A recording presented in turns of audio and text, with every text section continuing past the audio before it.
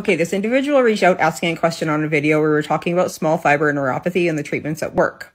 Amanda dropped a couple of questions on that video, and I'd like to answer them from my perspective, but I'd also like to invite you in our community to answer with your experience down in the comments. So Amanda asks, do I have any temperature dysregulation with my small fiber neuropathy?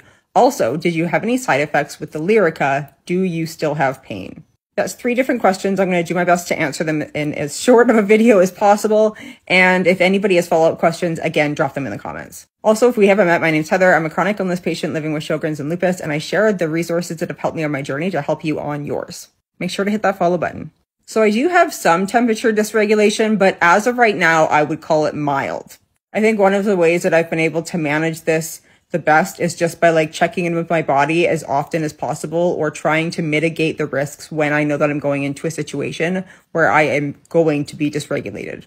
Like, for example, if we're going to the beach, maybe I don't go that day, or maybe I come with ice packs and an umbrella and UV protective clothing, etc. Same thing with the cold. I live in Canada. It gets freezing up here. I have heated gloves now. I have heated socks, and I don't go out in anything lower than -10 degrees Celsius because my body cannot handle it. Okay, next question. Did I have any side effects with the Lyrica? It's been a couple of years since I started Lyrica, and I was in a really bad place at that time. I was dealing with a lot of headaches, a lot of musculoskeletal pain, and this on top of it. The only side effect that I know that I had was that if I missed a dose, forgot to take it in the morning or forgot to take it at nighttime before bed, when I went to go to bed, I would start having nighttime seizures. They're terrifying. I absolutely hated it. And even with setting alarms and trying to make sure every single day that I took the medication, I was so sick at the time that sometimes I just was not able to take it, not able to remember to take it. And then as a result had these nighttime seizure things.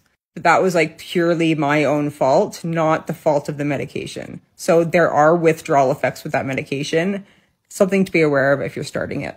And then the last question, do I still have pain? I'm going to say 95% of the time, no, I do not have any neuropathy pain.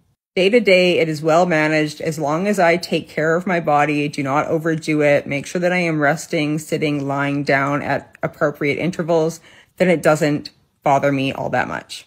But if I get sick with a cold, or the kids come home with a stomach bug and I am exposed to something where my immune system is going to be kicking up a notch to try and fight off these invaders, then my immune system kicks up through my whole entire body, not just in the gut. And then I can start seeing and feeling the numbness, tingling, and the effects of my neuropathy when my immune system is kicked up trying to fight something off. I hope that answers all the questions. Drop a comment with more.